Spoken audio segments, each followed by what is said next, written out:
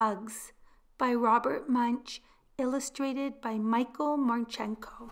The day that Thea was mad at Mummy, she took her little brother Tate's hand and walked out the front door. After they had walked for a long time, Tate said, "I need a hug." So Thea gave him a hug. "That was not the right kind of hug," said Tate. "Try something different." "Right," said Thea, "something different." So they walked and walked and walked and finally came to a huge snail. "How about a hug for my little brother?" said Thea. "Hug?" said the snail. "I love to give hugs." And the snail gave Tate a big snail hug. "How was that?" said Thea. "Slime, slime, lots of slime, yuck," yelled Tate. "Okay," said Thea, "not a good hug." Then they walked and walked and walked and finally came to a huge skunk. "How about a hug for my little brother?" said Thea. "Hug?" said the skunk. "I love to give hugs." And the skunk gave Tate a big skunk hug.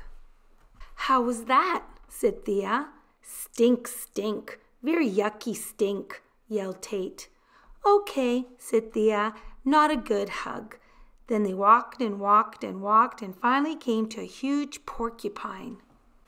"How about a hug for my little brother?" said Thea. "Hug?" said the porcupine. "I love to give hugs." And the porcupine gave Tate a big porcupine hug.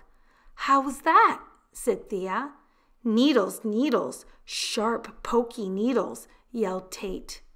"Okay," said Thea, "not a good hug." Then they walked and walked and walked and finally came to a huge gorilla. "How about a hug for my little brother?" said Thea. "Hug?" said the gorilla. "I love to give hugs." And the gorilla gave Tate a big gorilla hug. "How was that?" said Thea. "Hard, hard, much too hard," yelled Tate. So Thea took her little brother's hand and they walked all the way back home. Mommy said, "How was your walk?" "Tate got hugged by a snail," said Thea. "Slime, slime, lots of slime," yelled Tate. "And Tate got hugged by a skunk," said Thea. "Stink, stink, very yucky stink," yelled Tate. "And Tate got hugged by a porcupine," said Thea. "Needles, needles, sharp, pokey needles," yelled Tate.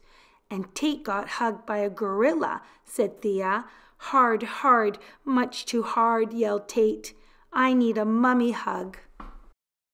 So Mummy gave Tate a mummy hug, and Tate said, "Just right, a just right hug." "And the Thea who walked out the door so mad," said Mummy, "who hugged her?" "Nobody," said Thea. "Nobody gave me a hug, and I am waiting for a mummy hug." So Mummy hugged Thea, and Thea said, just right, a just right hug." And then they all had lunch. The end. I hope you enjoyed listening and reading along with me.